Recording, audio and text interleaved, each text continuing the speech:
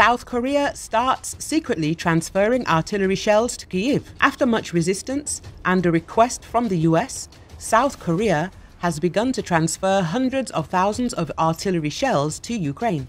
The shipment is being made through the United States. The Wall Street Journal reported it. South Korea is proceeding with the transfer of hundreds of thousands of artillery rounds for Ukraine, a move that US officials said would make Kyiv's planned offensive against Russian forces effective and allow the White House to delay a fraught decision about whether to supply cluster munitions banned by many countries, the media outlet wrote. According to a confidential agreement, South Korea is handing over the shells to the United States, which in turn arranged for them to be shipped to Ukraine. The White House declined to comment, as did a representative of the South Korean government in Seoul.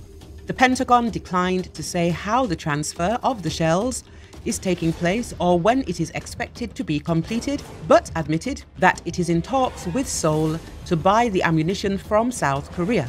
Seoul's position changed after South Korean President Yoon Suk-yeol's visit to Washington last month. At that time, Washington and Seoul issued a joint declaration on security issues.